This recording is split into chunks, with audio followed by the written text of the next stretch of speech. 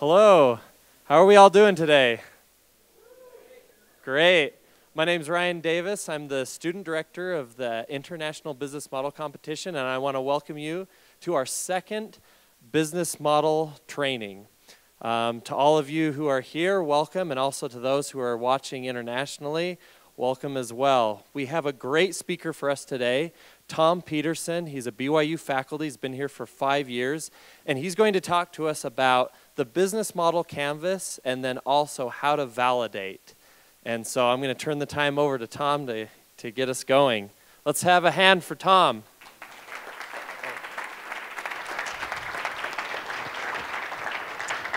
Well, thank you all for being here. I appreciate your attendance, and I hope that you'll get something valuable out of this. A big part of the process in understanding the business model competition is to focus on validation. How to validate you have actual customers, that you can resolve the pain that they're experiencing, and you can help them to overcome that pain through your product. So I want to review a little bit. In the last workshop, you were able to hear from Paul Ahlstrom, who co-authored Nail It, Then Scale It with Dr. Furr of our faculty, Nathan Furr. You heard from Niall Hatch, Dr. Hatch. Niall Hatch has been an expert in entrepreneurship. He's a pricing expert, and he spoke a lot about the method of ideation, how to come up with a good idea, a valid idea. And then you heard from Scott Peterson, who's the director of the Rollins Center for Entrepreneurship and Technology, in talking about the business model canvas and kind of the startup cycle. So I'll review a little bit about that. The first quadrant there is ideation, and we work on that for the first couple of months of the school year to help you identify an idea where there may be pain in the marketplace. And then you take the assumptions that you came up with within your idea and you take it to the marketplace, so to speak, to validate it. You go through a process of modeling or validating. And I'll kind of go through further definitions of these as you go on.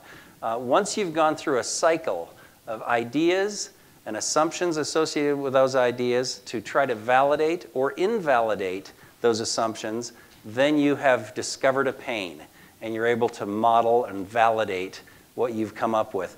Then at that point, you get to the point of forecasting or launching your business, raising funds, and then executing on it. So that's kind of the general model. Again, in a simple form, I have these arrows pointing the process of pivoting, where you go back and forth between an idea and the model, or back and forth between your forecast and your actual execution of your business.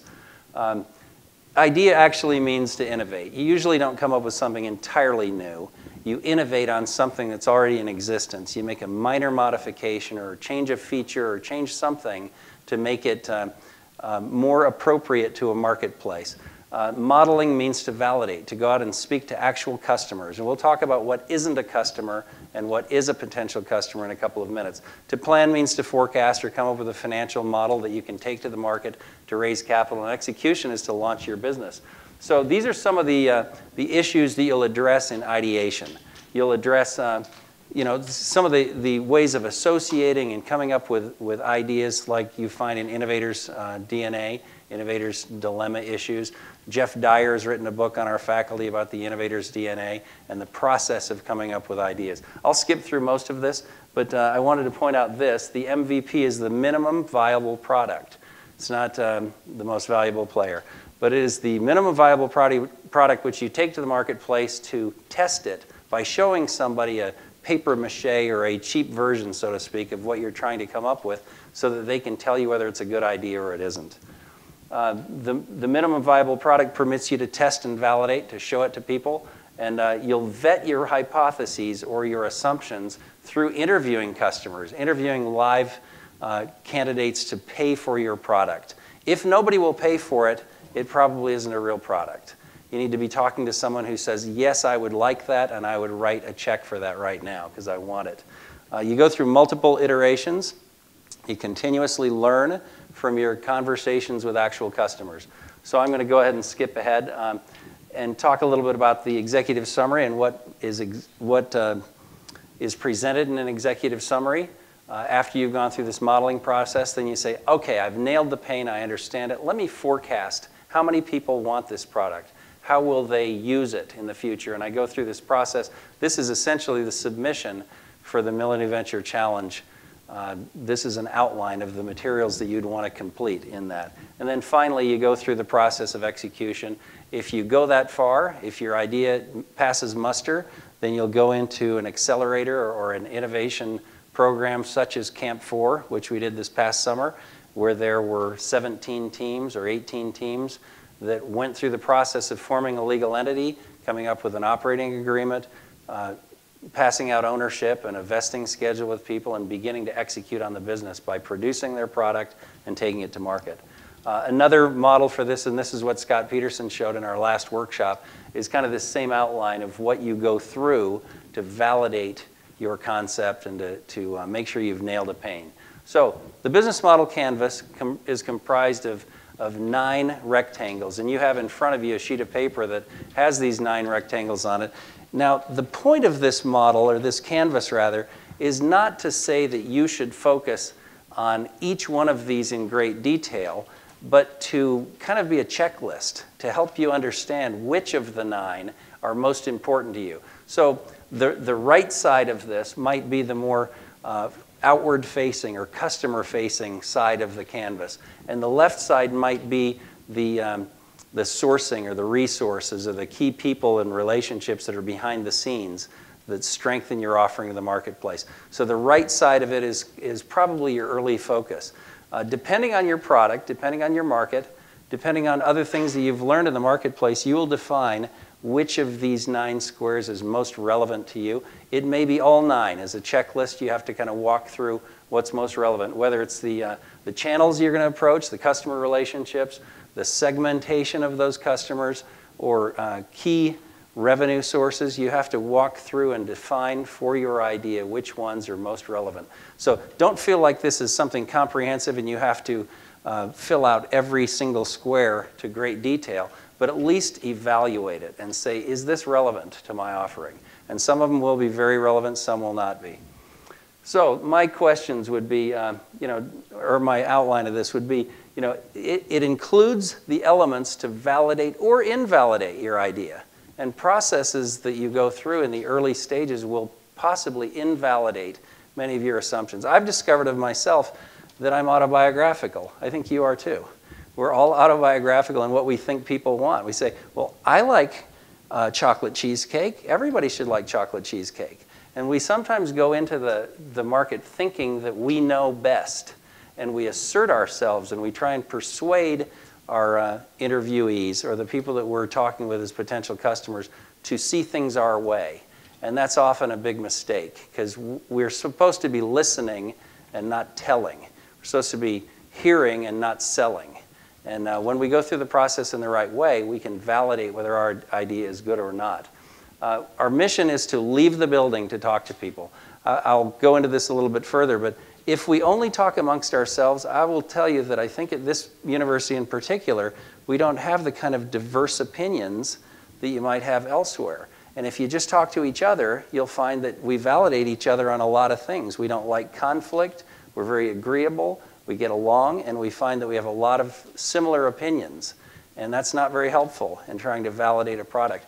In the bell curve of the world, we're probably on one end of the extreme bell curve. The mainstream in the middle wants other things than what we may think they want. So we've got to be very practical about that reality. I've been out there, again, with my own products before, asserting that they are the right product and discovering that customers did not want them. They did not want the product that I thought that they would want. I believe in inviting a monologue, and I'll give you some methods of doing this in a few minutes, but try to listen to the third party. Try to listen to the potential customer and take careful notes on what they say. Why take notes? It's because if you've done 10, 15, 20 interviews with different people, you'll discover that you can't remember what they've said. You have to actually take paper notes or write on your iPad the information that you gather, and you'll get good information. What is the business model canvas? It's these 9 rectangles we've talked about, and it's a method for collecting and understanding the insights. It's not the be-all, end-all, but it's a good method for kind of collecting the call it the boxcar sized issues so that you're addressing the right ones. So what makes the difference? For us, innovation, well, I'll say it this way. At this university, we've been invited to a lot of external competitions, and we win a lot. We win big prize, big money. Last year was $500,000 at different competitions all over the country. Why do we do it? Because we validate. We have done our homework, and judge after judge after judge, and I've been at these competitions with 8 or 10 teams in the last couple of years, and they ask tough questions. They say, how big is this market? What is the addressable portion of the market that you're going to go after, and how do you know? And our students say, well, we interviewed in person 65 people, and we did a Qualtrics survey, or we did a SurveyMonkey survey, and we got another 300 people's feedback. It's because we validate, and the judges nod their head and say, yeah, you did your homework. By doing our homework, we discover whether our innovative ideas are valid or not.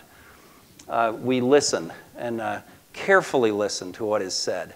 Don't interpret for yourself, don't write what you want to hear, but carefully listen to what's being said. Scaling in the third phase of this startup cycle means selling. And I've had a number of speakers come to my classes recently, and they've said, I was sort of, I was excited about R&D, I was excited about where I was going with my business, and I forgot that the only thing that really mattered was top-line revenues, generating sales. That's what validated my product more than anything. And I'd say in these external competitions, the fact of having revenues has been a powerful tool in the judges recognizing who we really are. They say, if you've sold $50,000 worth of your product, then clearly it's a valid product. Ideas are nothing, execution is everything. We get excited about ideas, and ideas are good for 3 to 12 months. It's really fun to be an entrepreneur for about 12 months. And at the end of that, if you haven't generated a lot of revenues, if you haven't taken it to the next stage, it really isn't any fun anymore. Execution is hard, and it's bigger than the idea itself. I think that when you go out to interview as well, being able to recognize your own weaknesses and listen to others, have the humility to say, I really could be wrong. This is the feature set that I think people want. I think it's these 15 features, and it turns out they only want 3 of them.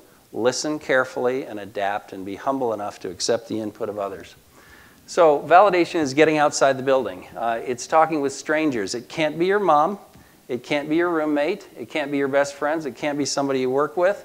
It has to be someone who does not love you. If the person loves you, they can't help it. They say, well, yeah, Mike, I love your idea, or Bob, this is a great idea, or Jane, yeah. They just don't want to tell you that you got a stupid idea. But if they're strangers, and you get outside of this building and outside of the bubble of the academic world and talk to actual customers, you'll find that they will blurt out exactly what they think because they don't care about you. They don't care to be nice to you. And we're too nice to each other around here. You know that. We're too nice. So we have to get outside the building and hear the bad news from people. There are 5 magical phrases that I like to use to get a customer to monologue with me. I need them to tell me things. I need them to give me feedback. And if I show them my minimum viable product, it's my paper mache thing, and they look at it and they touch it and they say, well, so tell me a little bit about it. I give them very little information. I let them interpret and give me a monologue. And so here are the fat pitches I throw them to get them to take a big fat swing at my product and tell me everything that's wrong with it. I say, share with me a little bit about what problems you have with this subject, or share with me your thoughts on such and such. Tell me a little about your company and its problems. And they start monologuing, and that's what you want. You don't want a dialogue. You want them to monologue and just say everything on their mind. Help me understand, clarify for me. Clarify is a fantastic word. Who doesn't want to clarify? We like to clarify. And specifically, what is your opinion? That's a dangerous question because it may give you a long answer. People will give long opinions. Everybody's got opinions, right?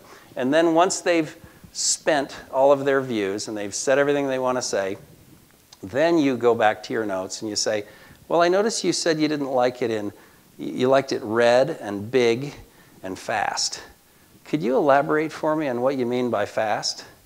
And then let them talk for a while longer. So that's your mission, is to get people to monologue and take notes. So why take notes? In taking notes, you'll remember what was said. And if you've done 10 interviews, you will forget. You just can't help yourself, but you will forget the things that are said. And frankly, you might be inclined to remember the positive things, to say, yeah, we had 10 interviews and everybody liked that it was small and red and fast.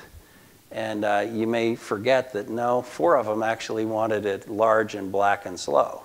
And you have to be able to listen and take notes on what they say. You'll gather positives and you'll forget the negatives if you don't. You'll find that you are autobiographical. We all are autobiographical, and we want to get validation for our initial assumptions when it may not be due. Our competitive advantage in these invitational events has been over and over again our validation. So if you think, and you may be able to fool me in a classroom, you may be able to fool another professor in a classroom and let them think that you did a lot of validation, but in the real world, the validation it's a harsh, cold reality that people don't buy your product if you don't validate. In the competitive world, when you're going out in these invitational competitions, you'll find the same thing, that unless you have carefully validated every step of the way, you've listened, you've taken notes, you've written down the high points, and you've invited people to monologue for an extended period of time, you will miss the market. That's the nature of it. And by the way, you'll spend a lot of time and money. You may pass on another career opportunity because you're pursuing this, and you may have known earlier if you ask the right questions. You may have known earlier the right answers and figure out early whether you've nailed pain or not. So that's my advice is be very careful about validating now. Of all the things you can do, this is kind of the central piece of business modeling, is to validate carefully, cautiously, get input from others, and it can't be from anybody who loves you. Thank you.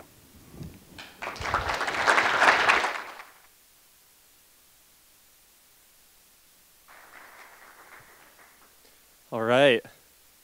Thanks, Tom. So this is going to end then the portion of our training. Let me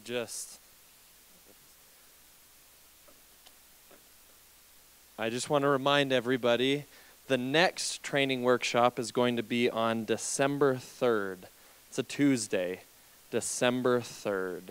And again, I want to thank all of you for coming and those watching internationally.